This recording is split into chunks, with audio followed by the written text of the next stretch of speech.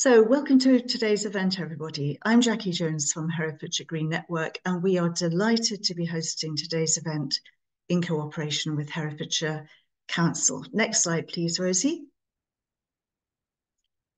We're going to be hearing about some of the work going on at county level across Herefordshire to act on climate, biodiversity, and other environmental issues. We'll have a brief scene-setting introduction from Richard Vaughan, who's Sustainability and Climate Change Manager at Herefordshire Council. We'll also be hearing briefly from two members of the board, Steve Clenk and Rebecca Tully, who I'll introduce more fully later. And the final speaker will be Councillor Alyssa Swinglehurst, sorry, Alyssa, Cabinet Member for the Environment and also a member of the HCNP board. Our main speaker today, though, is the chair of the board, James Marsden, who's been chair for almost a year, I think. James's background is in policy and his passion is for the natural environment. James has over 30 years' experience of evidence and policy analysis, advice, advocacy, environmental law, governance, habitat ecology, conservation management. He's currently a member of the Office of Environmental Protection's College of Experts. In the past, he's been a specialist advisor for the Environmental Audit Committee. He's former director, various roles, but a director of land management strategy at Natural England. And he's been a board member for various organisations, including Brecon Beacons National Park, so Ban I Brecheniog, I've done my best, and Herefordshire Wildlife Trust.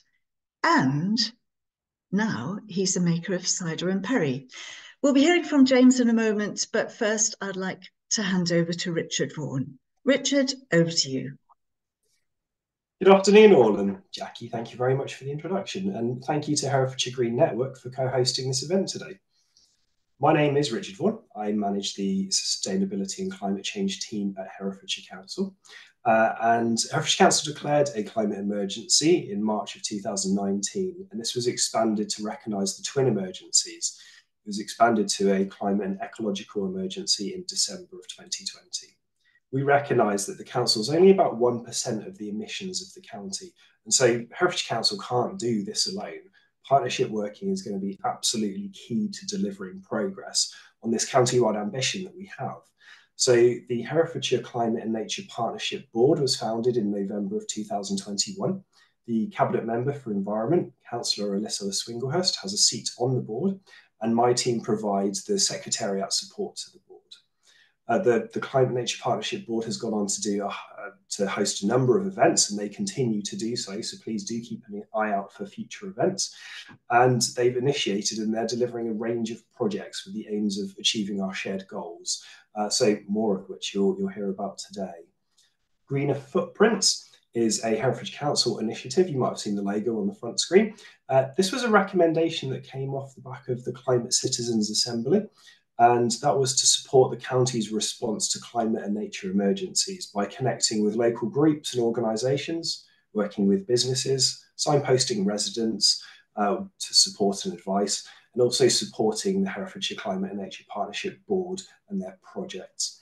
I'd really like to thank all the members of the Herefordshire Climate and Nature Partnership Board. They're volunteers and they give their time freely, and their commitment to the board is fantastic. And without them, we wouldn't be here today and we wouldn't be hearing about all the exciting work that they've been up to. So that's it from me. Thank you to everyone for joining, and I look forward to the session today. Back to Jackie. Thanks very much. We'll now be hearing from James. So James, please start your presentation. Jackie, thank you very much, and particularly to the Green Network for this opportunity. It's long overdue. Jackie suggested it several months back, and I'm delighted that we've been able to bring this webinar forward to the group and to have such great attendance. And thanks to Sir Richard for his introduction. Can I have the next slide? Just to say a little bit about who we are and what we do. Richard's already mentioned the vision, a thriving net zero carbon nature-rich Herefordshire by 2030. Hugely ambitious, and I'll say a little bit more about the challenges ahead in a number of future slides. Critically, we're an inclusive board. We're open to all. It's a partnership across everybody, including all of you on the webinar today, who are interested and concerned to help us achieve the vision. The board is a wide-ranging and really now tight-knit team. We have architects who understand building, and particularly green building, in Ellie Deacon-Smith and Emily Partridge. We have ENGOs, environmental NGOs, represented by the Wildlife Trust, Jamie Aldsley, and Claire Kingston, the National Trust. We have representatives from business, Gareth Williams, formerly Kapler. We have energy experts, obviously Gareth again, Jackie, and Gordon Coppock, who I think is on the call. We have the arts represented in Philip Treacy from Courtyard, and of course we have farmers, and Steve is going to be saying a little bit later, and we also have Ian Howie, former farm manager, and journalist. So it's a wide-ranging team across experts, enablers, and emitters, as well as the community. And I haven't mentioned Rebecca, who we're going to hear from a little later as well. And I'm going to put her in the sort of community box, but she's a specialist in the food area, which is so important, and represents the Food Alliance.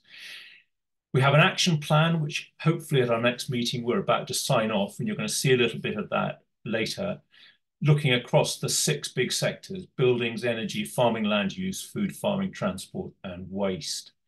And we have access to a small fund of money for which we can commission projects through the council. Next slide, please. I mentioned partnership. That's fundamental to all that we do. Our role fundamentally is to use soft power. That's all we have, but we can coordinate and integrate. We can convene and mobilize others. We can enable and facilitate joint working across the plethora of other groups, and there are quite a lot. But we don't actually deliver stuff ourselves other than through the projects we do. But we can, and are beginning to do, hold others to account against the targets. Fundamentally, we're about open, honest, transparent, and evidence-based dialogue and reporting. And this webinar is part of an evolving approach to engagement more widely. You'll see that we intend to hold an assembly. Well, this is part of that evolving approach to engagement. Next slide, please. So I want to talk a little bit about the big picture. The Climate Change Act of 2008 establishes the legal duty for net zero by 2050 at a UK level. And the Climate Change Committee, set up to advise government, has produced a series of carbon budgets that are designed to take the UK towards that 2050 target. Those of you that are Avid Today listeners will have heard day before, yes, well, it was yesterday, 28th February, that the Climate Change Committee had written to the government to say, well done, third carbon budget covering the period 2018 to 2022 was actually successfully met and slightly exceeded. But please don't use the slack, was the message from the Climate Change Committee, to think that you can go slow on subsequent carbon budgets, because if you do, you'll miss the 2030 targets. This budget on the slide is longer term. This is looking beyond on the trajectory from 1990 through 2018, which is the budget we've just finished, into the future. And Climate Change Committee recommends 4 big things. More of us must take up low carbon solutions. UK electricity production needs to be zero carbon by 2035. We have to reduce demand for carbon intensive activities, and that includes our diets. And we're going to have to transform farming and land use. I'm going to say quite a bit more about that in a subsequent slide, but the broad consensus is that somewhere between 20% and maybe a bit more is going to have to shift to other land uses out of agricultural production to meet current policy targets for net zero and nature recovery. Just touching on that, this is difficult, but I'm going to give you some more stats. If you think about UK land use, 71% is agricultural land. In Herefordshire, it's around 80%.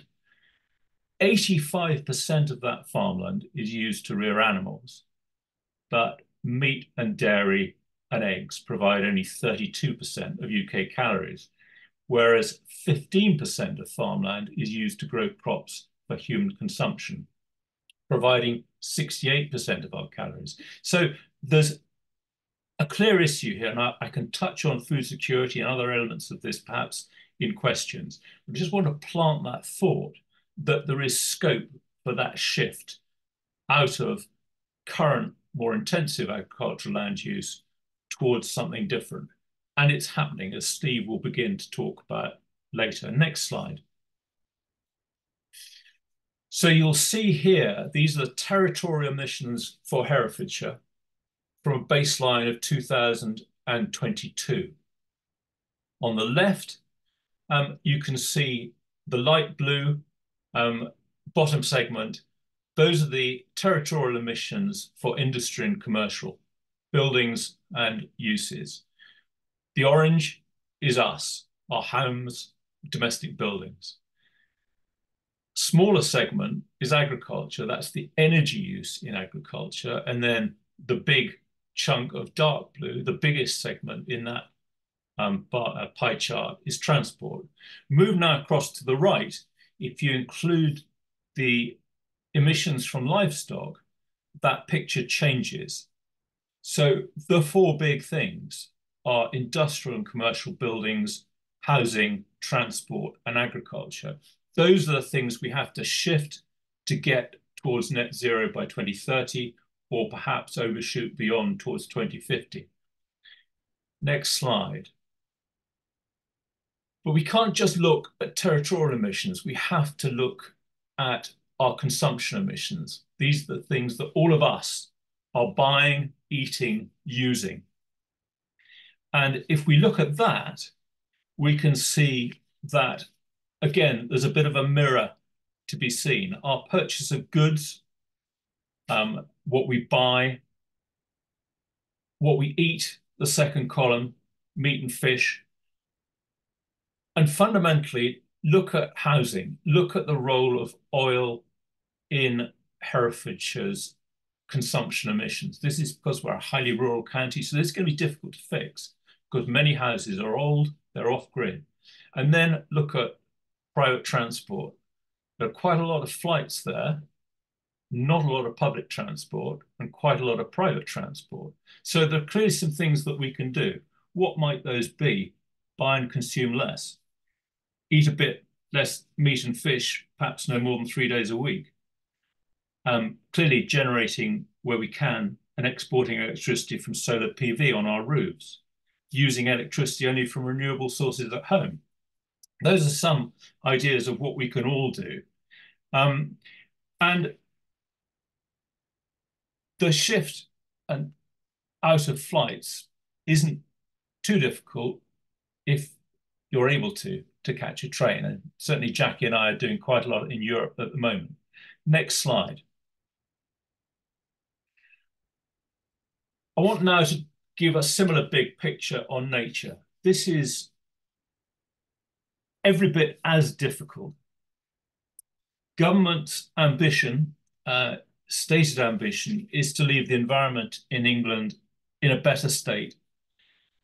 Yet England has one of the most nature-depleted countries. It is one of the most nature-depleted countries in the world. Just look at those UK statistics. Decline across a suite of species of 19% since 1970.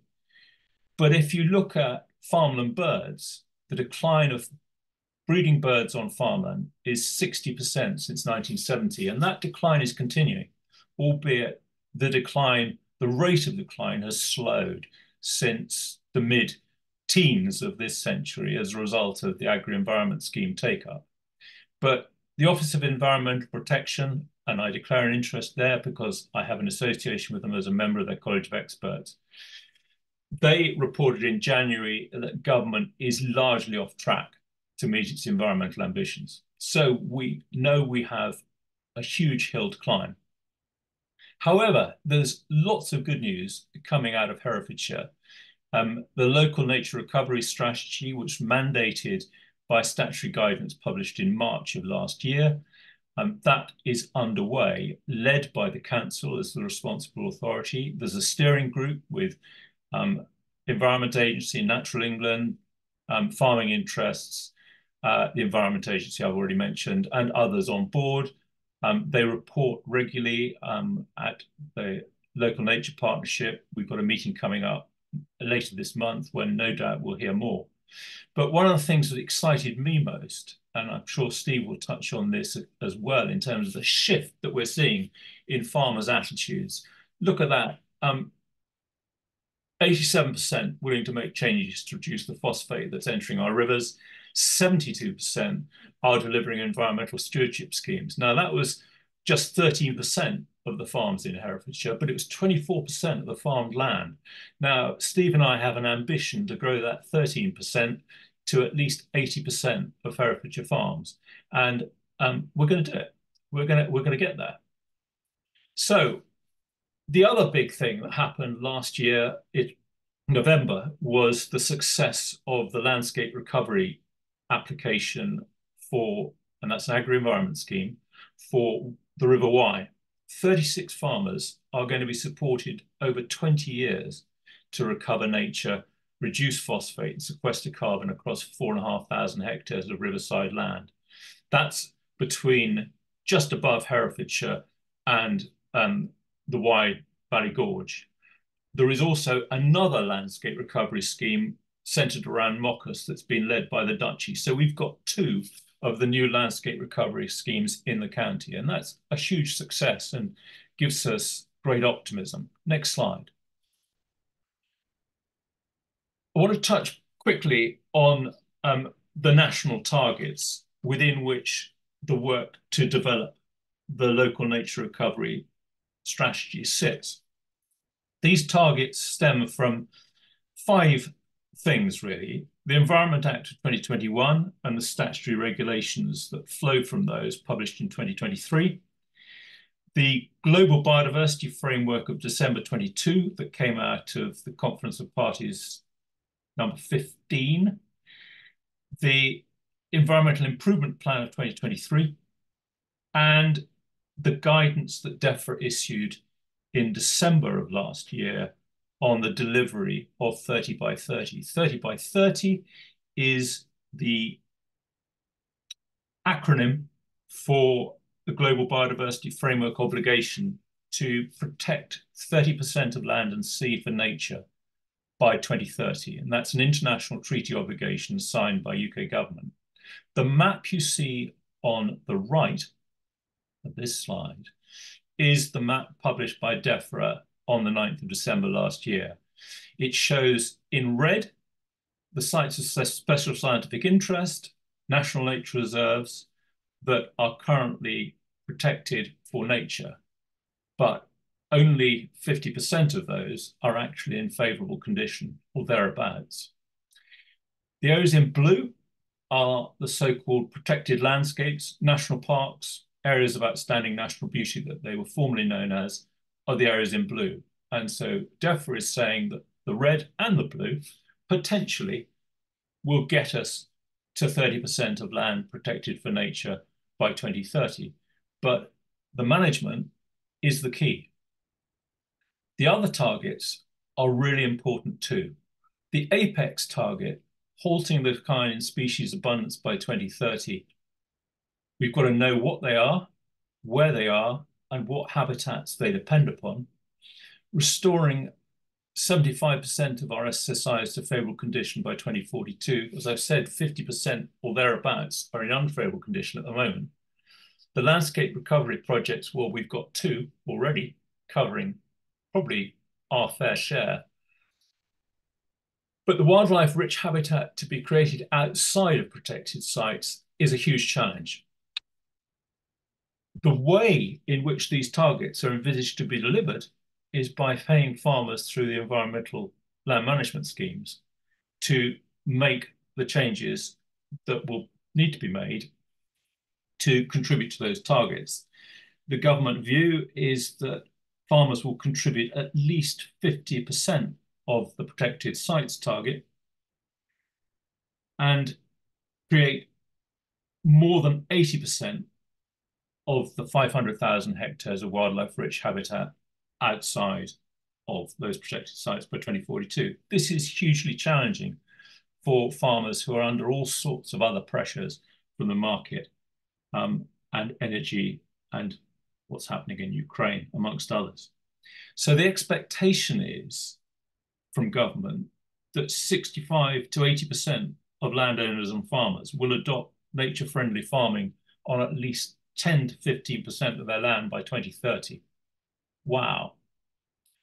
Well, it's our job through the work of Steve's Farming and Land Use subgroup to get us to that place. Next slide. This is, I think, my last one of this section of the talk, because I just wanted to give you an insight to what the targets that I've touched on in my last one might look like for Herefordshire.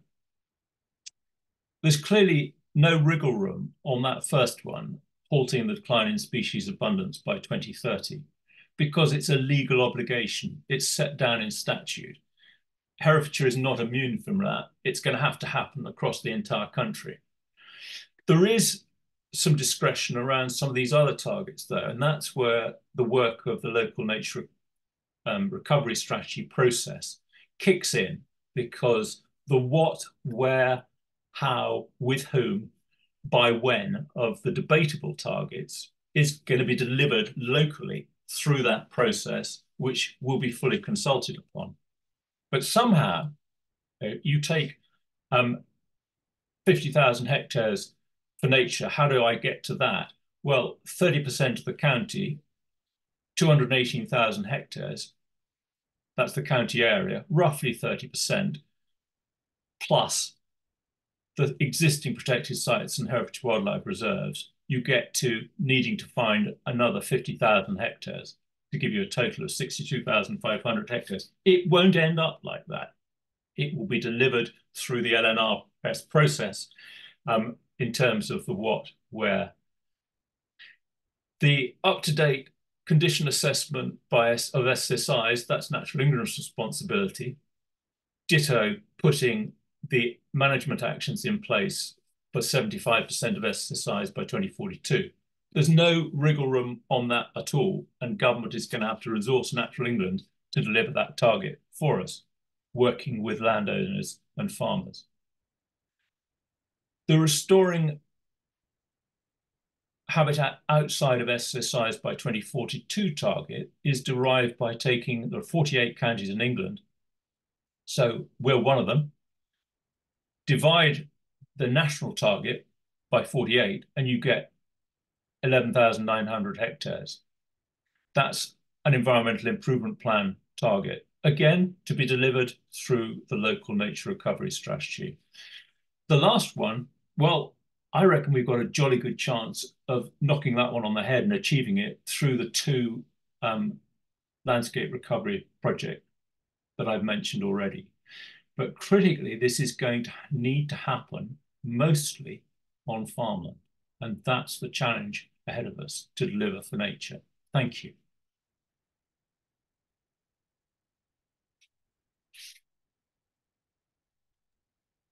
Thank you very much, James.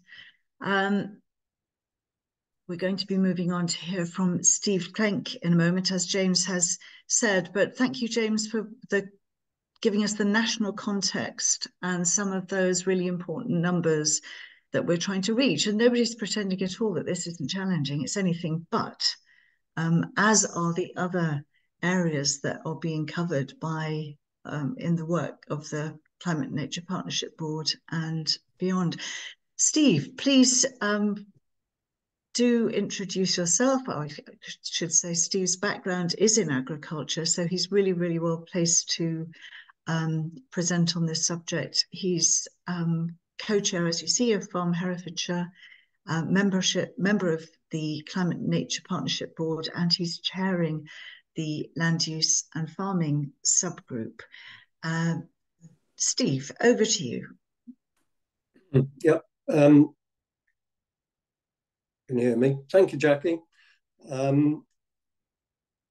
So, my name's Steve Clink, chair of Farm Herefordshire, co-chair and member of the Climate Board.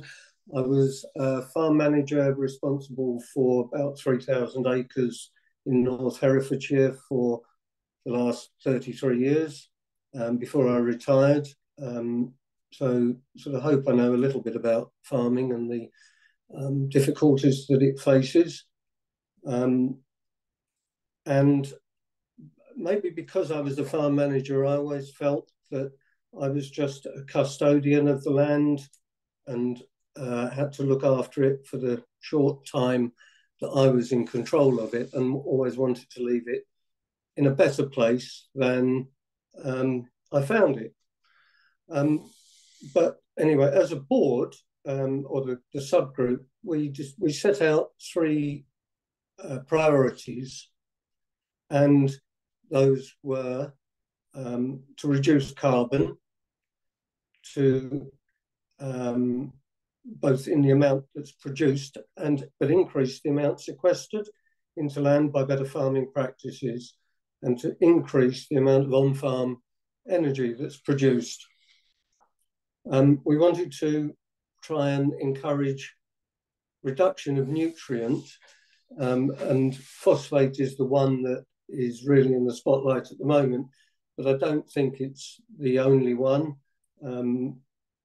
And there's a lot going on with reducing phosphates currently.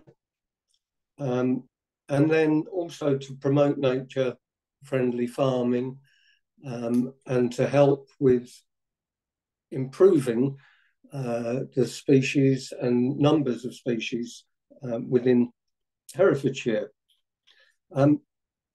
So just on the nutrient reduction, I think we have had Lancaster University in their Refocus report have shown that there has been a big surplus of phosphate within the Y catchment, and I think Avara and Noble Foods should be congratulated in their actions of exporting chicken litter from the catchment, and that will certainly reduce the phosphate balance.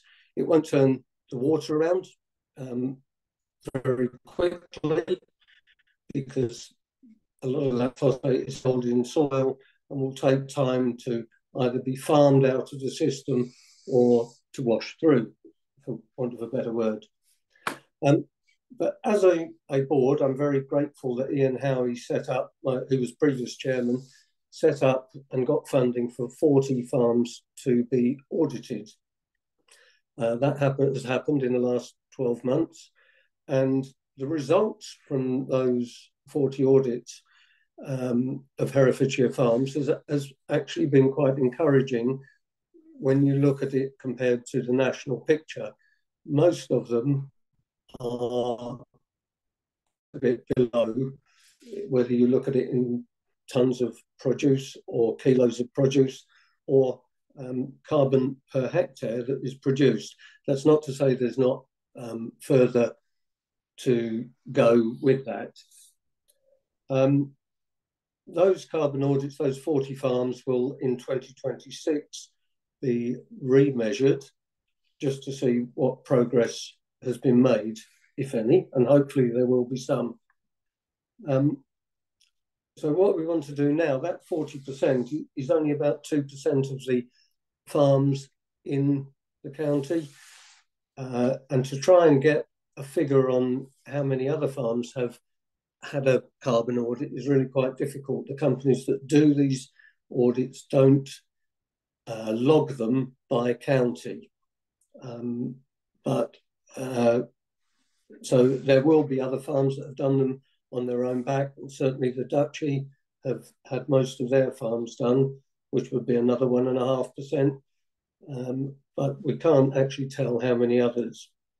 The next thing we want to do is to have workshops for those 40 and to invite other farmers to come along so that they can see, the 40 can understand what their reports show, and also for new people that don't know about carbon auditing to come in and see what the benefits to their businesses could be. And the other thing I would just like to say that is I really think it's important that the whole farm is audited, not just one part of the farm. A lot of suppliers now are asking for farm audits on, say, their beef cattle, but it's much better to look at the whole farm rather than just one aspect. James briefly touched on food and food production and the difficulties that we have in trying to get people to change the way they farm. But if you think that in 1950, UK had a population of 50.4 million, and today we're at 67.9 million, and all those people need to be fed. So farms for that period have been encouraged to produce as much food as they possibly can. And they've actually done a pretty good job. There has been some things that in hindsight, probably shouldn't have been done, pulling out hedgerows, filling in ponds, taking out woodlands. And that some of that needs to be put back. But we still do need to feed people, and that shouldn't be forgotten. The catchphrase at the moment is public money for public good, and farmers have, since 1947 Agriculture Act, have had public money, and the public good was to produce food. It's changed somewhat now, and that's quite right that it should. So I just thought it would be useful to know what the restrictions and barriers are to farmers taking up these measures. Well, firstly, they're businesses and they have to make a profit. And one measure of sustainability is actually just staying in business.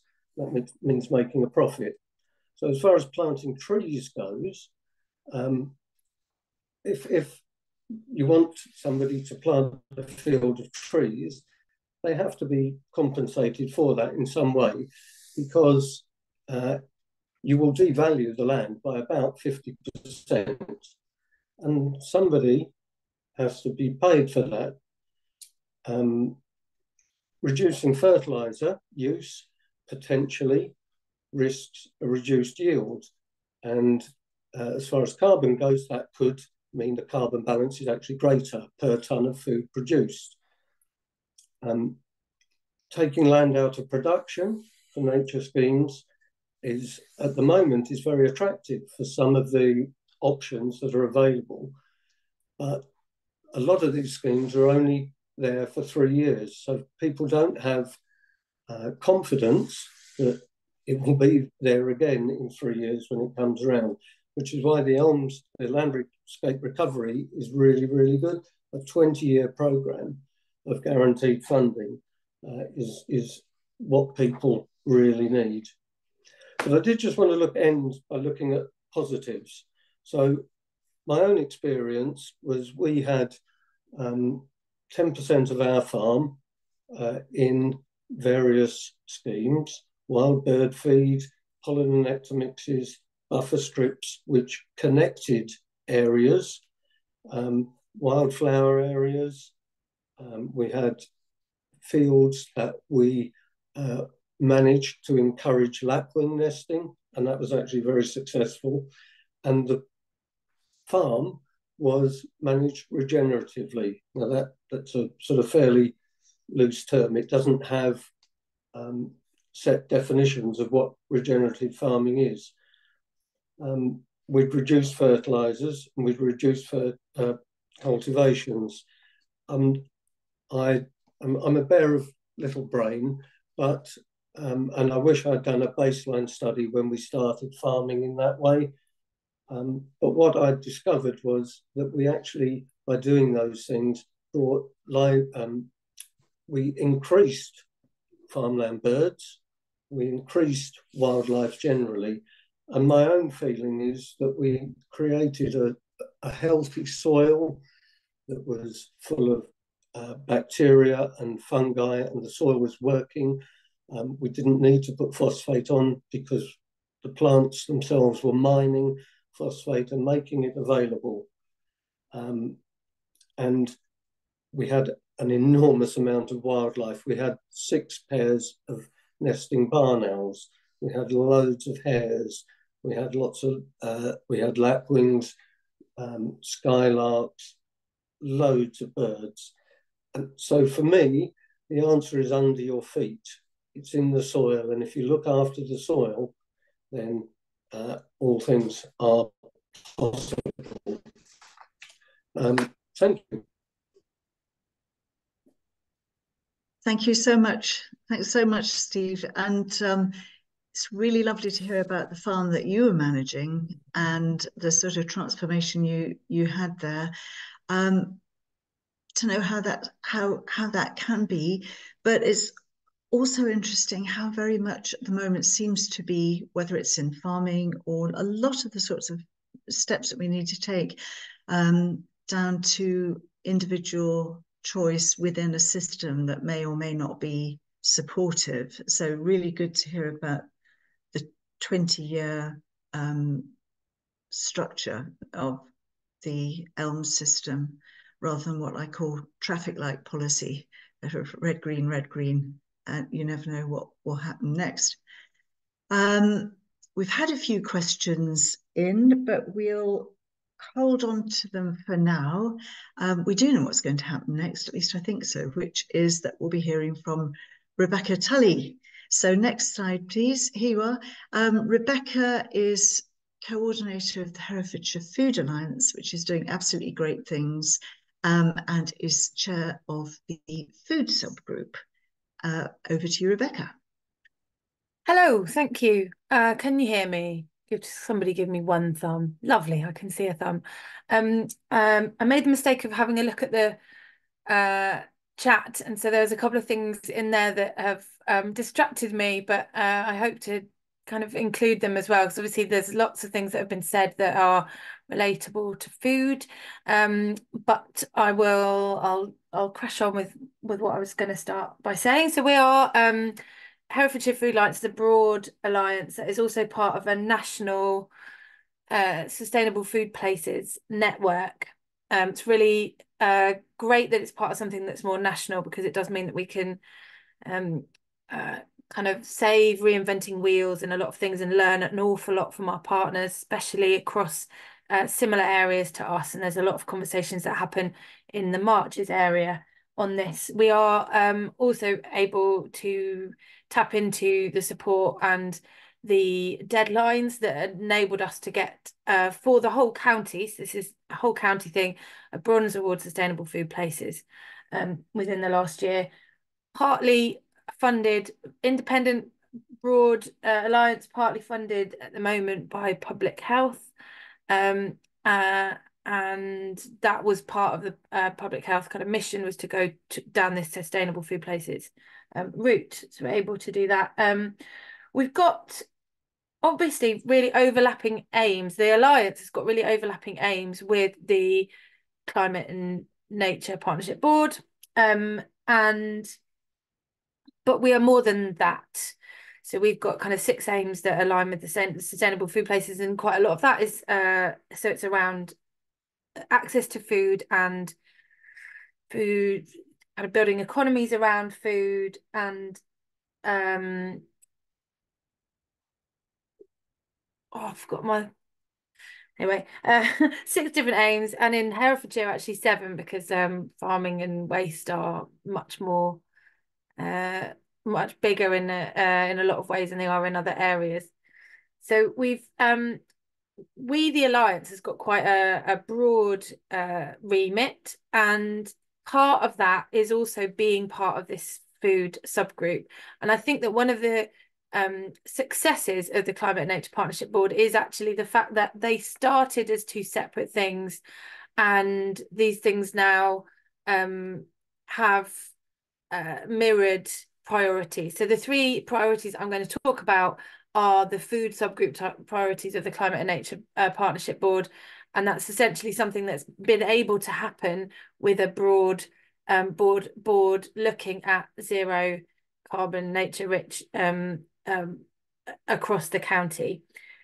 So the three that we're kind of looking at the moment that are part of those 18 aims that James mentioned: building demand, meeting demand. So food that is produced locally in ways that support net zero and nature recovery. There's constant conversations around what that means, and there's work to be done to kind of develop that as a criteria, I think, but essentially building that demand and meeting it for that locally produced food, which touches on quite a lot of the things that people have shared in the chat, that's around shortening supply chains and around waste, actually, because feeding a larger number of people often, the amount of waste that we've produced has also increased in the last 50 years as well, to do with our systems. So yeah, a lot of use, and some of the potential around that as a board is that we can have conversations. So we can talk about what the land use subgroup is doing and try to overlap that and look at how we're able to kind of manage those things together. And so one thing that Steve was talking about those workshops, one thing would be that I would possibly say, oh, can I come and have a look at one of those workshops and see what's going on there, so that I can then talk from a food perspective to other people about the positives that are being achieved in farming. So a lot of the conversations I have are about telling people what other people are doing. The second point that we're looking at is procurement. So supporting some of the larger bodies who procure food in the county to do more of that with shorter supply chains and with nature rich food. Some of the issues around that we can get to grips with as an alliance is just trying to unpick who's responsible for those things, what the potential is, how are we tied into something that means we can't do anything, but where is there potential for change, and how can we do it? So that's some of the work that needs to get done in the next while. The stuff that's great, again, kind of linked to building demand and meeting demand. So the stuff that's going on that's great, how do we make sure that goes on the map? What map are we even talking about? How do we make sure that people get found who are producing great food in Herefordshire, and how do we tell that story about what producing great food, what does the answer under your feet, as Steve said, like how do we make sure that story gets told so people know and understand? And that's something that we're working on as well. So, mapping it, but also making sure we can communicate it. Another thing is around food waste, and that's another thing where we look to catalyze something to happen. So there are things that are going on that are outside of our control, but what is within our control, and how can we make those changes happen so that everybody has their food waste collected, or everybody is able to compost their food waste in Herefordshire, for example.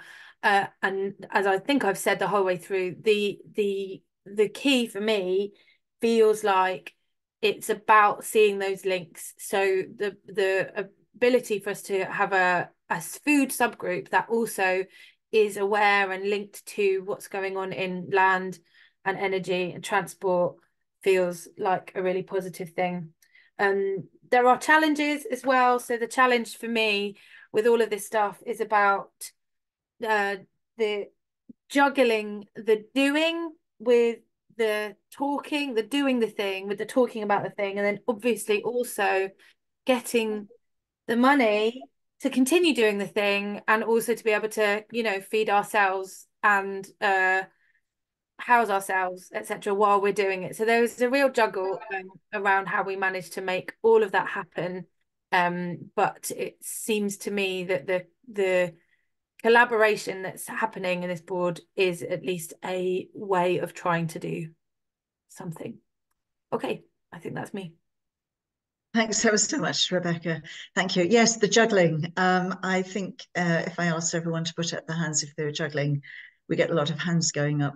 And that's the point, isn't it? We can't just take time to sit down and make a giant master plan. We actually have to get on with something now, even if funds aren't there, even if plans aren't detailed.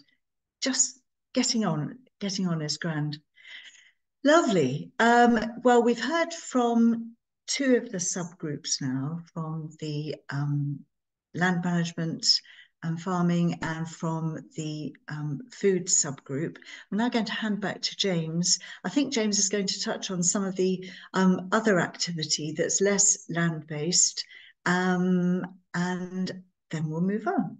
Over to you, James. Jackie, thank you, and particular thanks to Steve and Rebecca for sharing their thoughts on the top 3 priorities for food and for farming and land use.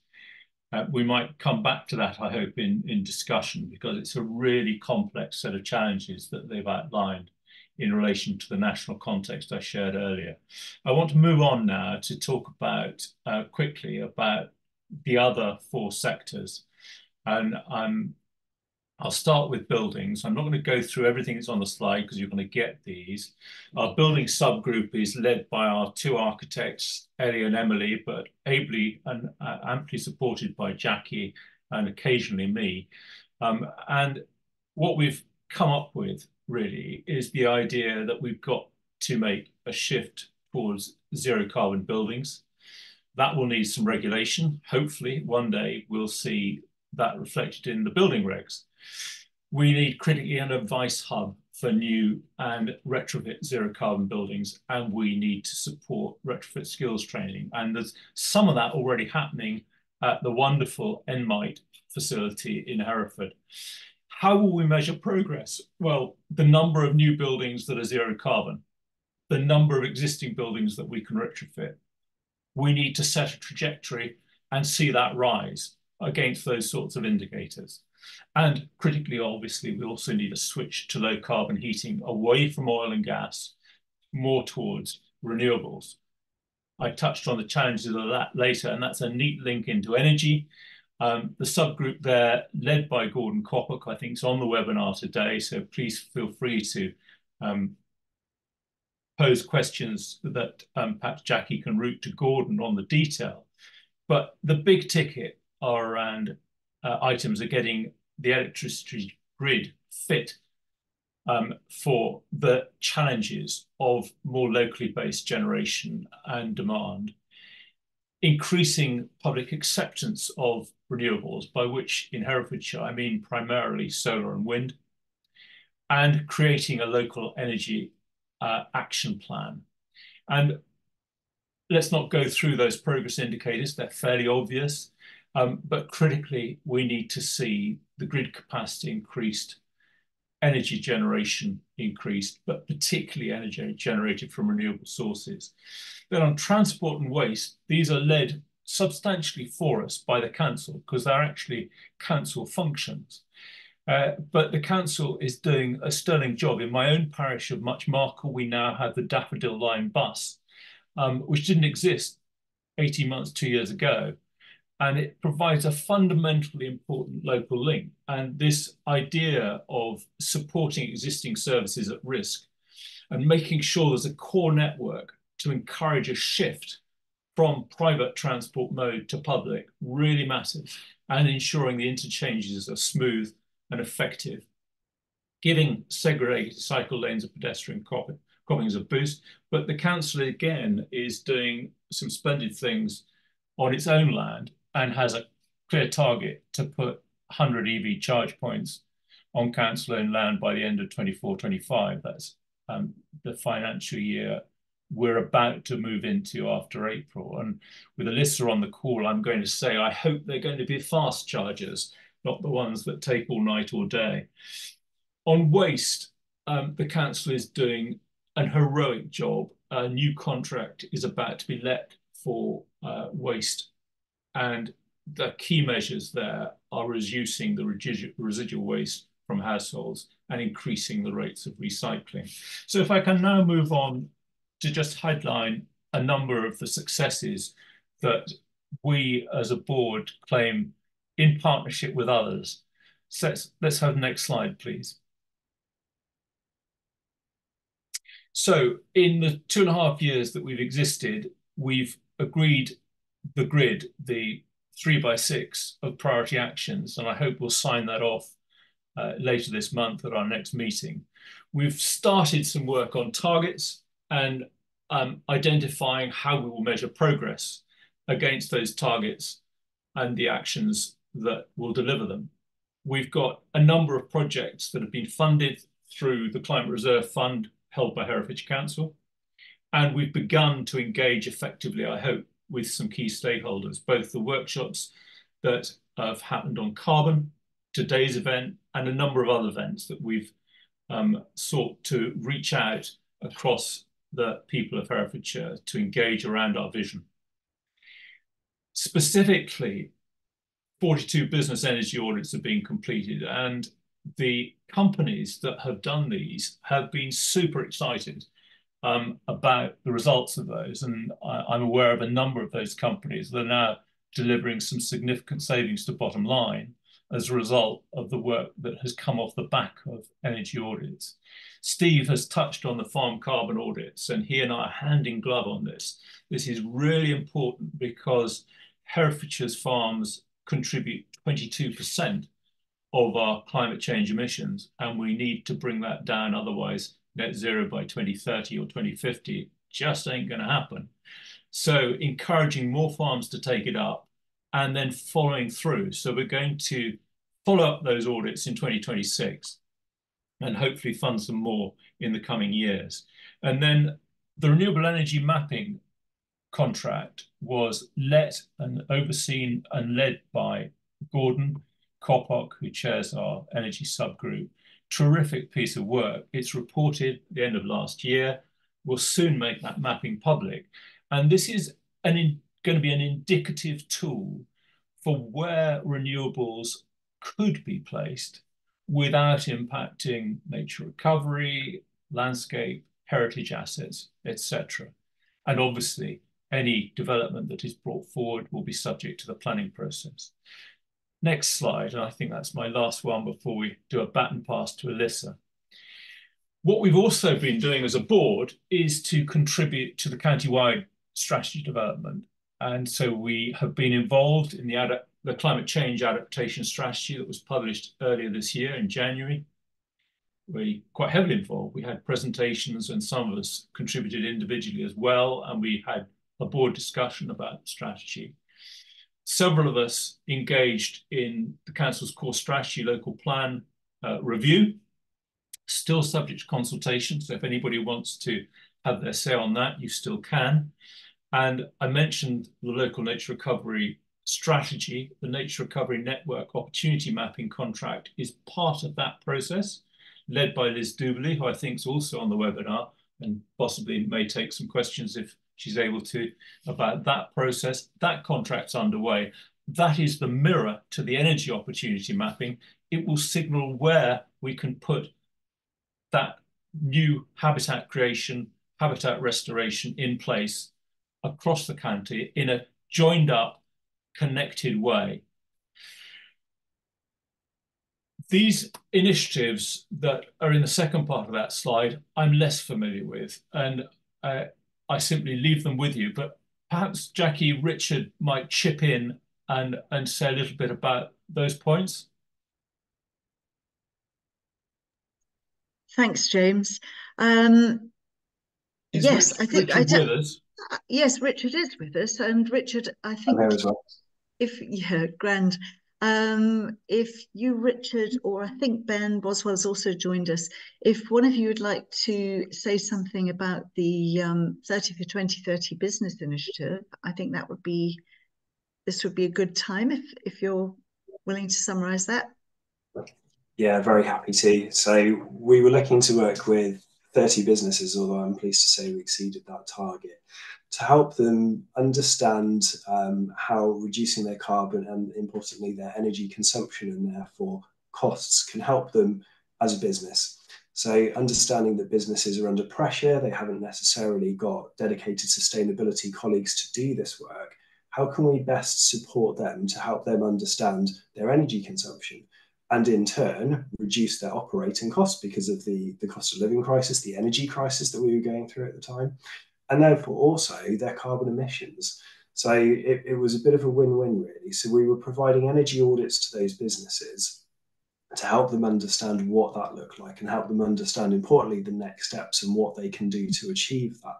And those audits included an outline of what that business case looks like. So, okay, if I do invest a little bit of money here, how quickly will that pay back? How much money will I save each year? As well as, of course, how much carbon can I save? So that was a really great initiative that was running last year. And yeah, very pleased to support that one. Thank you. Thanks, Richard. And are you able to say anything about the follow-through? If there's any ongoing support for those businesses, or can they come back and get additional support? Very good plug, thank you, Jackie. Yes, absolutely. So I'm really pleased to say there's currently a grant scheme running. So if any of you business owners do have a look at the Marches Energy Grant, it's running across the Marches, as you might imagine. It's being led by our partners in Worcestershire. And Herefordshire businesses are eligible to apply for this. It's primarily focused at SMEs.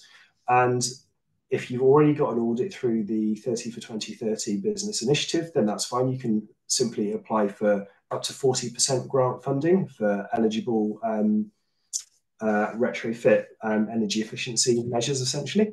And if you haven't got an audit already, you can actually get a free audit through the Marches Energy Grant Scheme. So that support is there for businesses in the county. If you're interested in reducing your energy consumption, your energy costs, working smarter, working more efficiently, that grant is out there. Just Google Marches Energy Grant and you should find it pretty much straight away. But if you're struggling, contact us on Climate and you'll get a free audit and you can get up to 40% grant funding, depending on which measures you're looking to install. And that's running now. Terrific. Thank you very much, Richard. James, do you want to come back at this stage, or shall we hand over to Alyssa?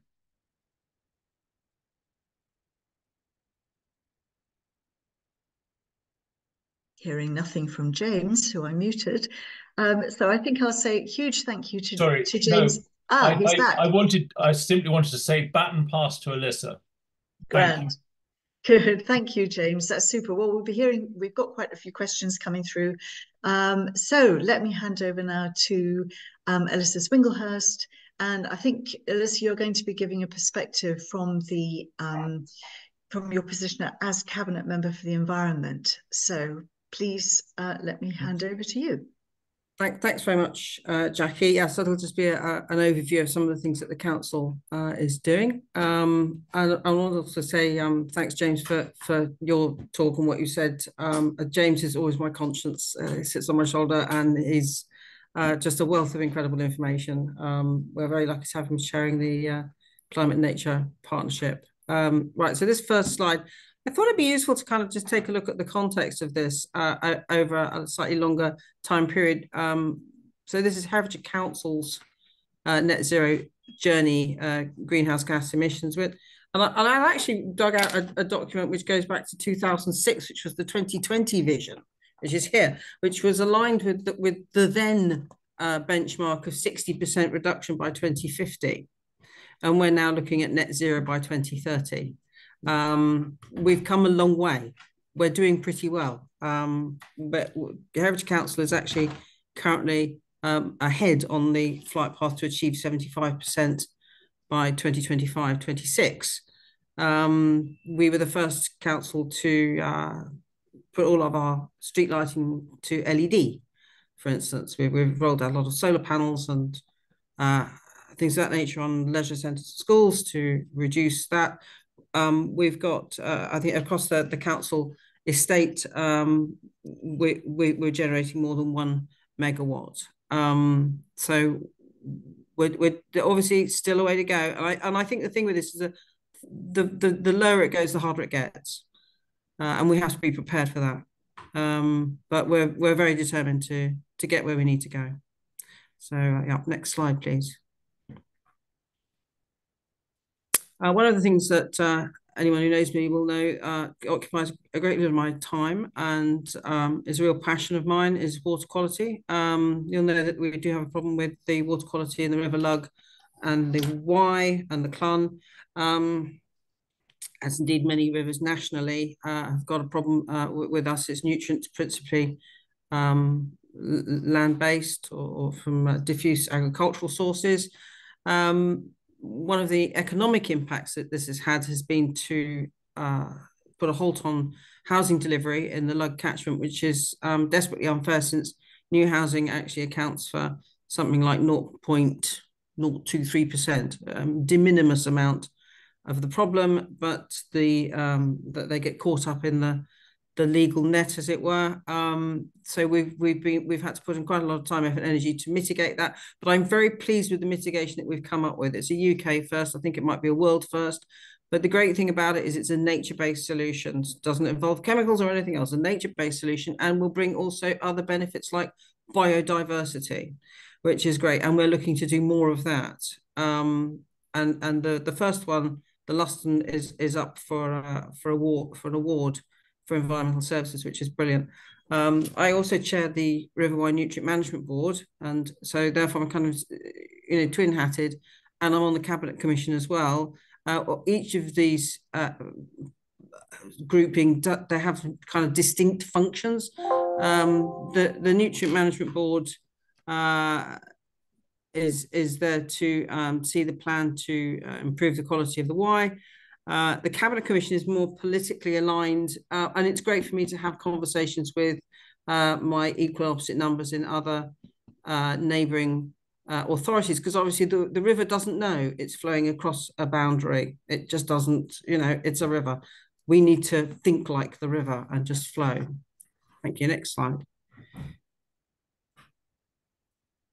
Yeah, so one of the jobs that the council has really is collaboration, and I think that's sort of in a sense reflected as well with the climate and nature partnership, trying to stimulate conversations and get everyone to work together towards the same end, whether that's improving water quality or delivering retrofit and climate change adaptation, farm audits.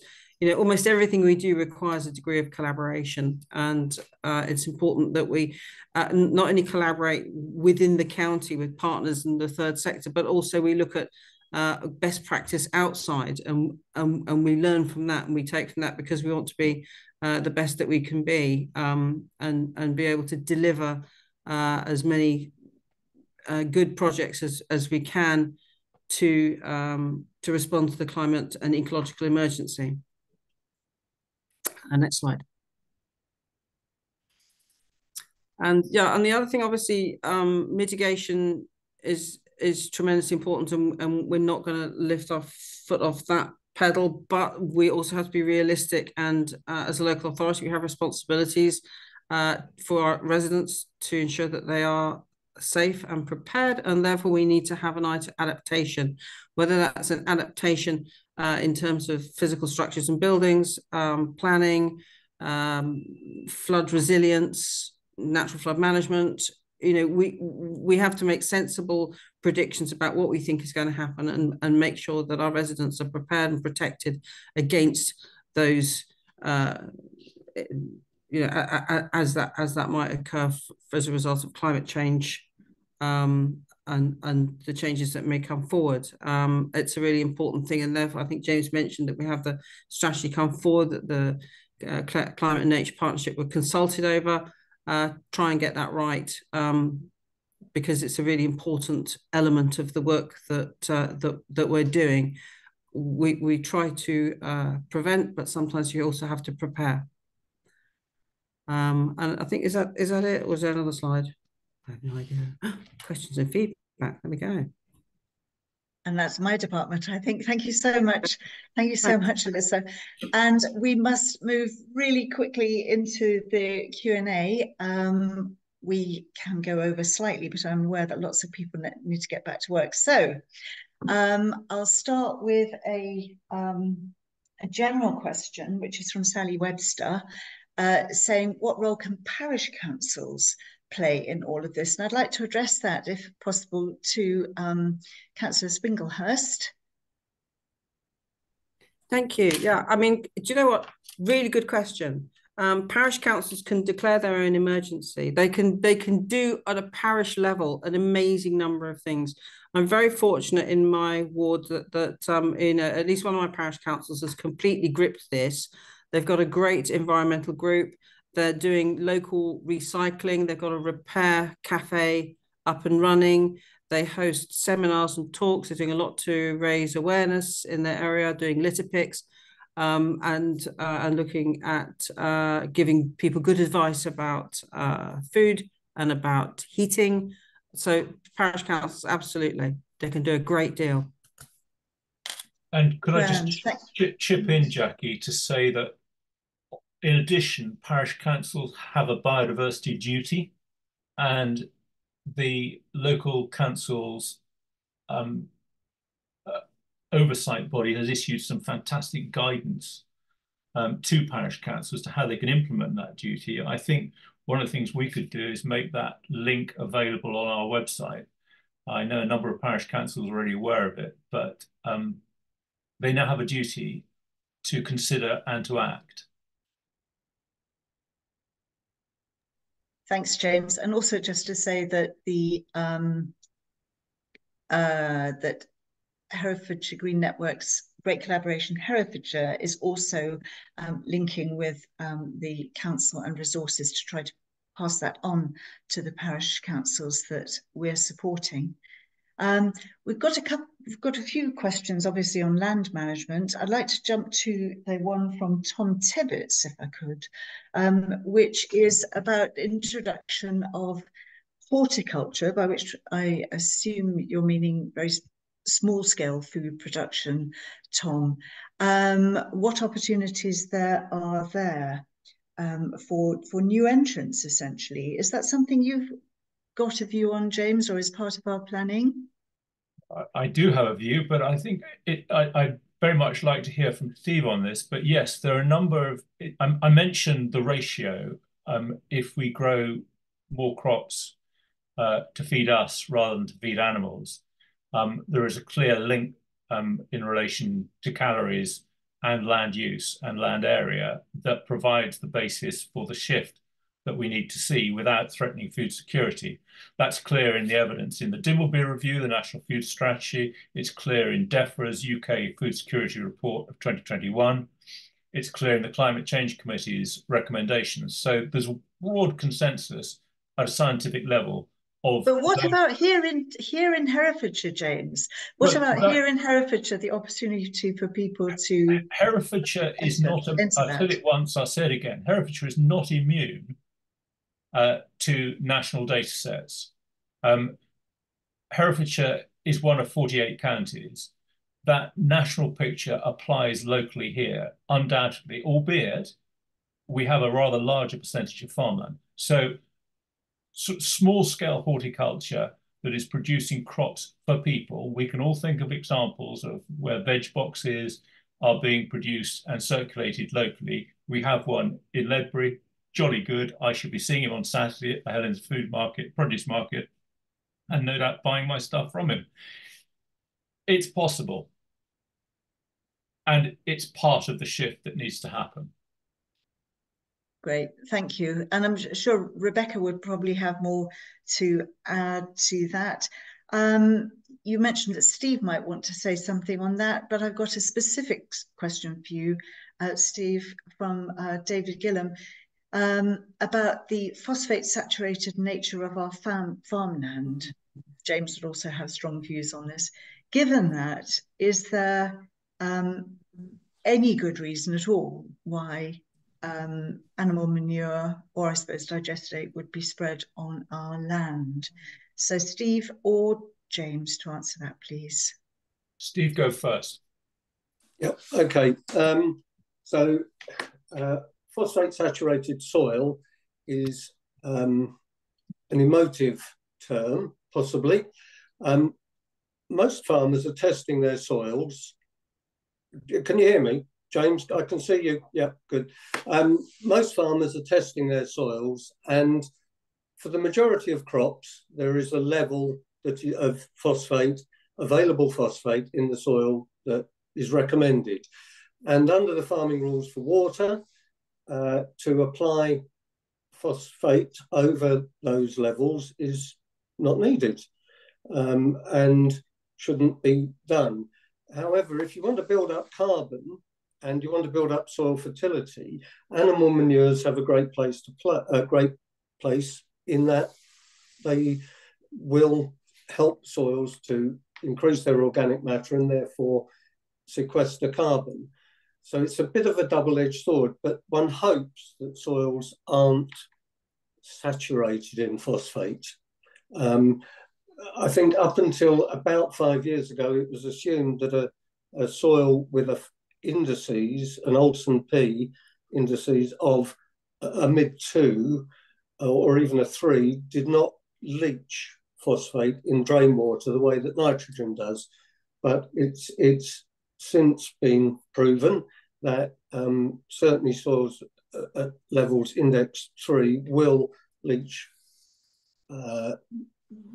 phosphate in the water. It's not just held on to the clay particles in the brown water that you see when we have a lot of flooding. So yeah, there isn't a need other than a few crops to apply phosphate above an index 2. And I think 80% of Herefordshire soils are at 3 or below. There are some 4s and 5s around, and some of those are historically hop yards. Some of them are because chicken manure has been spread year on year, primarily for the nitrogen, but the phosphate was there, and that is now bad practice and should not happen. And the EA, the regulators, need to enforce the rules. So that's where we are. That'd be my answer. I hope that helps. Thank you very much. I think we'll take one other farming question. Jonathan Lloyd has asked, how does the fact that mixed farming is showing to be more carbon efficient in this county than arable farming, how does that fit with the mission to reduce numbers of livestock? Well, no idea. Can Steve or James come up with something there? Do you want to start, James? Yeah, thank you, Steve. I'll chip in briefly. Can I also just say that Steve and I are as one on the points he made in response to the phosphate. I'm going to answer the livestock one from a similar perspective. We must not look at the problems of carbon, nature, and nutrient as silos. We must look at them as an integrated trio of challenges for the county. So we are going to need livestock for the reasons that Steve has said, to maintain soil structure, to increase infiltration, and to provide fertility. We're going to need livestock to eat. No one other than, and for all sorts of the right reasons, personal choices, those who are vegetarian or vegan don't want to eat meat. Personally, I still do eat meat. I just don't eat very much of it. And we're going to need to have meat in our diet for the foreseeable future. So we need livestock for that, we need livestock for soils, and critically, we need livestock for nature. Even in the most wild and rewilding sites, there are livestock. So livestock has a place for, I cannot envisage a scenario in which the county will not have considerable numbers of livestock. I think we will see a shift in livestock type. There may be fewer sheep and probably fewer cattle, and personally I would hope fewer chickens, but that's an emotive issue too. Steve.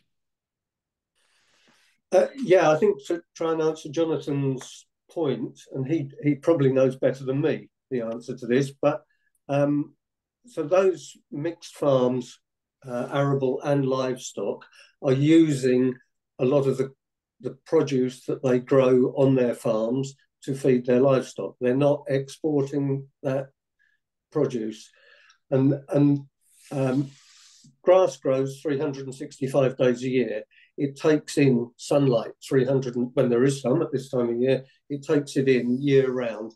And so it is capturing carbon from the atmosphere all the year round, where, it's argued some deciduous woodland only captures it for 6 months of the year.